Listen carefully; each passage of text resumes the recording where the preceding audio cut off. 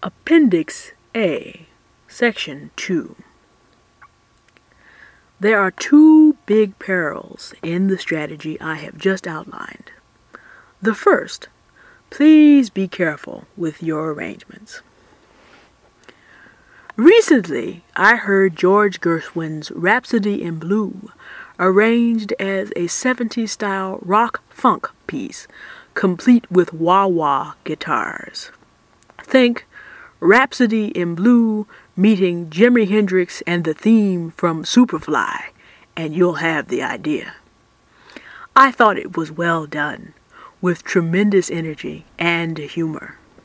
But I guarantee you that if I had heard the tune of Sometimes I Feel Like a Motherless Child or Amazing Grace treated the same way, I would not have had so favorable a reaction. I am not saying to sacrifice what makes your sound special to your fans and supporters. I am saying you will need to strike a careful balance between old and new elements when you use works from the public domain. The need to be sensitive to your audiences is never more critical than when you are working with public domain music.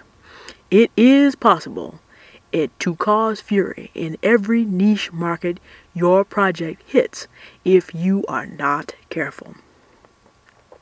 If you find something you want to use for yourself in an area or genre of music with which you are completely unfamiliar, it would be wise for you to get together with musicians and community members who are familiar and ask to gain better understanding.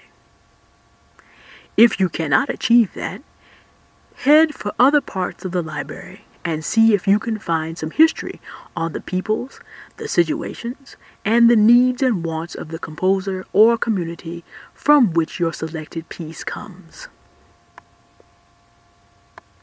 The second thing you must do, and it's a very major peril, please remember, give credit where credit is due.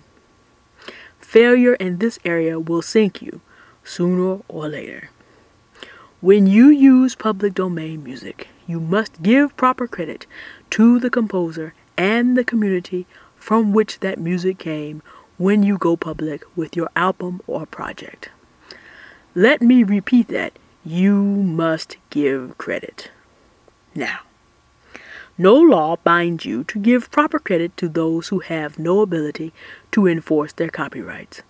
Hundreds of people have gotten away with the outright theft of other people's ideas before.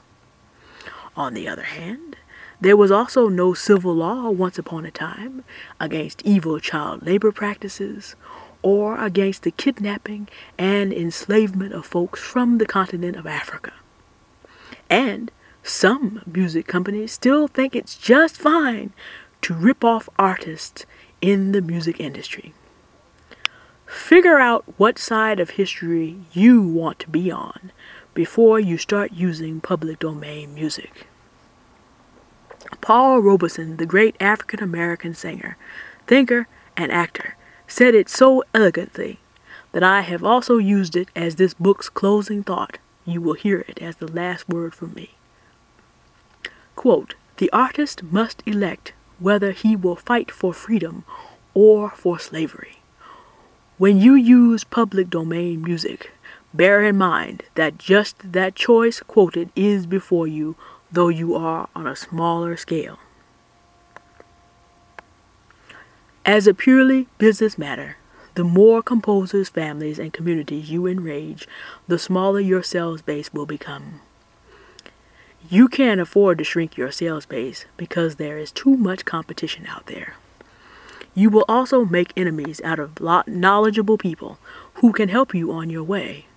Good opportunities will start to pass you by because no one likes a thief but a bigger thief who hopes to steal with and from the smaller thief.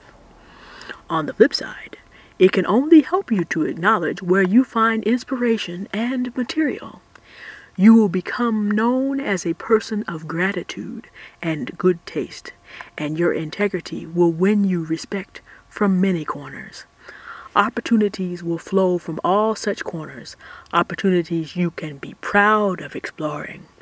And should the day come when someone tries to steal music from you without giving you compensation or proper credit, you'll be doubly glad to know chickens aren't coming home to roost, and that your many, many allies from communities you honored are ready and willing to help you. So, let's run through this again. When using public domain works, you must give credit to the composer and or the community from which the music came. No